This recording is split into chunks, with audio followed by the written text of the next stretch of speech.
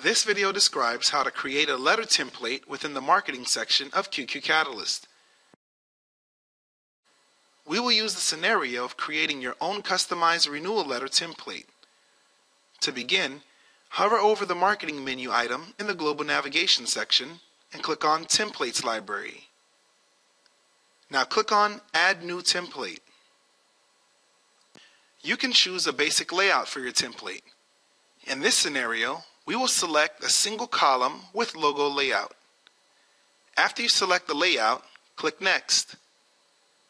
Select a category for the type of information you want to include in your template. Notice how the data sources change depending upon the category you choose. For this template, as it is a renewal letter template, we will select the Customers category and the Customer Information and Policy Information data sources. Click Next. This page is where you can edit the template. Notice that this template already has a placeholder for a logo. QQ Catalyst will automatically load the logo from Location Preferences. You can start by adding the main body of text you need. Just click in this area and start typing the content you want. To the left of the editor is a tab labeled Insert Items. When you click on Insert Items, the tab expands and you see 3 tabs at the top: Fields, Images, and System. In the Fields tab, you will find all the fields included in the data sources you chose earlier. To add a field, place your cursor in the text where you want the information to be and click on the Insert Items tab and select the field you want. You can find that field, such as Customer First Name, by typing in search criteria and selecting the field you want. A placeholder for the field appears in the template. In the System tab, there are more types of information, such as logos, signatures, dates, and times. In our template, we need today's date inserted, the phone number of the agency location, and a signature.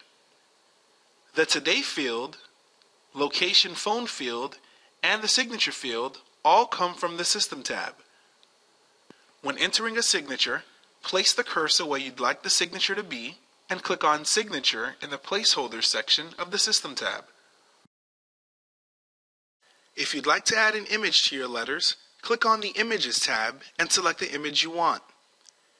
Make sure to put your cursor where you'd like the image to go. The images that are shown here are located in the Images library of the Marketing section of QQ Catalyst. The images in the Images library are available to all locations in the agency. To finish creating a template, click on Next. Give the template a name and a description and select the type. You can select more than one type for that template. The type defines under what category you want this template stored in the template library. As this is a renewal letter, I will select the renewal box. Also, you need to select the locations for which you want this template to be available.